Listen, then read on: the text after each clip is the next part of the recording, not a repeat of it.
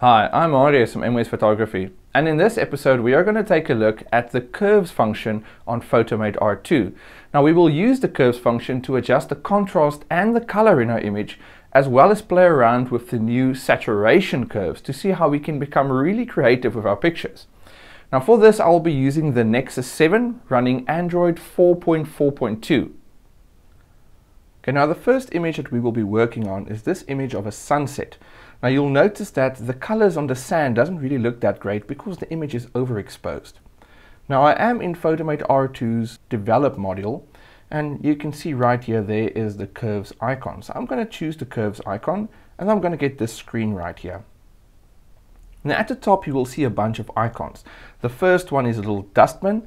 So if you don't like the adjustment you've made, you can just click on that and that will delete your adjustments to this curve screen. Then you've got the white circle. Now the white circle means you're editing all the channels together, the red, green and the blue channels. And then you can see there's a red option. If I choose that, you will see it turns red. There's also green and blue. I will explain that in a few moments. And then a very new cool feature called the saturation curves. So let's first start with the white circle. Now if you haven't used curves before, it might be a little bit confusing. So I'm going to try and make this as easy as possible. Now if you look at this line, if I click on the line and I just drag it upwards, you're going to see the image will overexpose. If I drag it downwards, you will see the image will start to underexpose. So move it up, it will go lighter or brighter. Move it down and it will become darker. If you don't like this point you've created, you can just press on it again and just move it out of the curves dialog and you'll see it will take it away.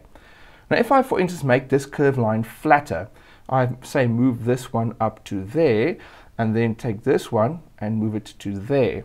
You can see the line is now much flatter, and also we've lost the contrast in the image.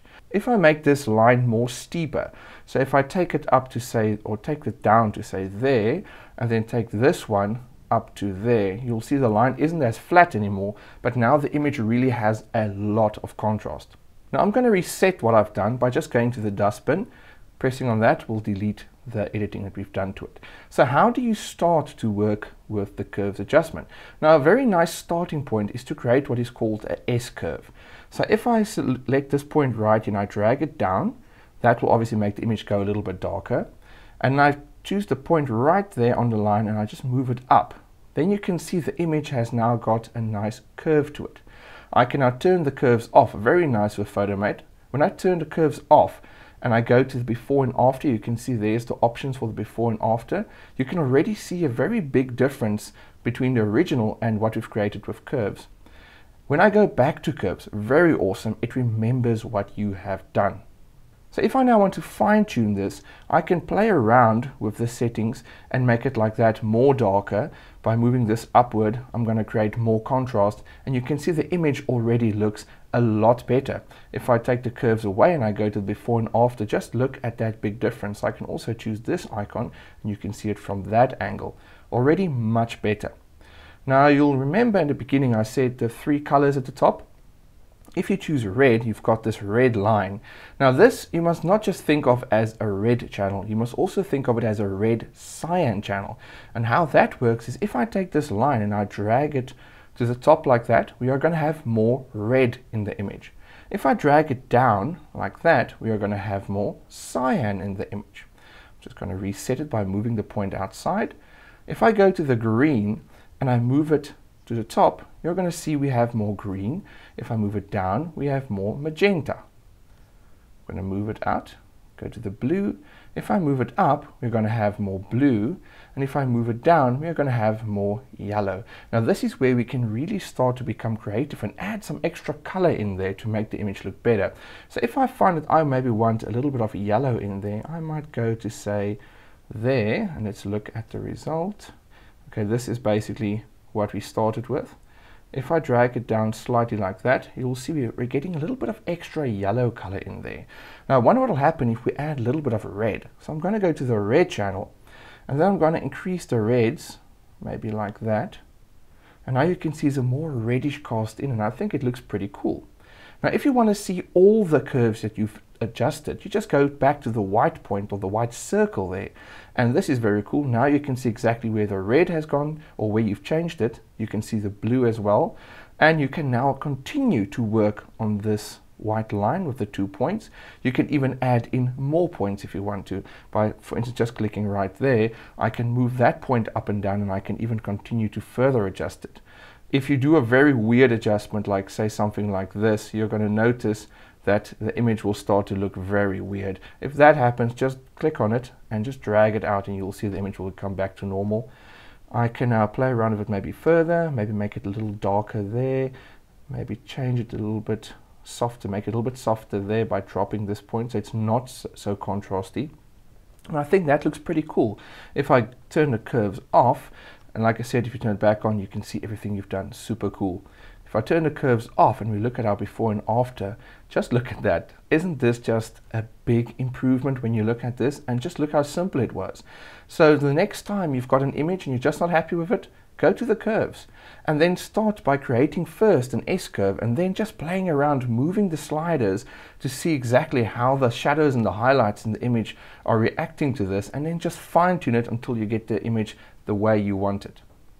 Now I'm going to turn the curves off here, and we're going to go to this image of a pug with like an Hawaiian theme around the neck, as you can see with the thing that I put there. Doesn't he just have the cutest face? So when I go to curves, you can see that at the end, like I said earlier in the video, there is a saturation curves. If you choose the saturation curves, you'll notice between using the white curves, where you're doing all the channels, just look at the curves we've got there, or the histogram that we've got there, and then look at the histogram for the saturation curves. It's really a big difference. Now how this works is, on this side of the curves, this is the section of the image where there is parts where there's not really that much saturated colors. So if you look at the pug itself, it's really not that saturated. And if you look at the very subtle blue background, it's also not very saturated. So that's this section right here. This section is where all the where basically the colors are that's more saturated, to this side of the curves. So if I take this white line, a white point here at the top, and I drag it down, you see that the image will become entirely desaturated. It's a grayscale.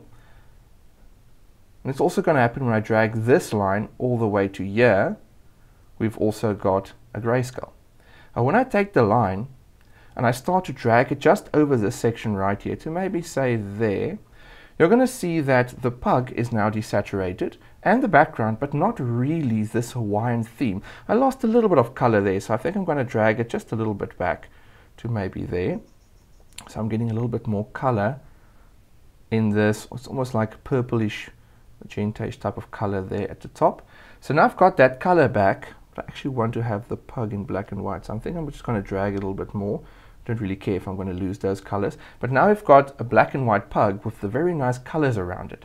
Now from here on out, I can play around with these colors. For instance, if I drag this point down, you're going to see that the colors will become very desaturated. If I drag it up, the colors will become more saturated. If I drag it very far, you're going to see it's going to go to the point where it's oversaturated. If I go like there, it's totally oversaturated. So now I can use this point, and I can even create more points, like for instance doing that, and I can play around with the saturation on the Hawaiian theme behind the pug. So this is really fun if you're maybe taking some artsy flower photos and something and you want to play around with the colors a little. You can desaturate certain parts and then leave the color in the other parts by just using this saturation curve. And if you don't like what you've done, just delete it and just start from the beginning again. Lots of fun. And if you close the curves, remember when you open it back up, everything is there. If I go back to the saturation curve, you can see all the work you've done. I hope you have enjoyed this look at the curves function on Photomate R2. If you would like to see more information on Photomate or more videos like these, please visit the Photomate website. Now that's all from my side, and I'll see you in the next video. Bye.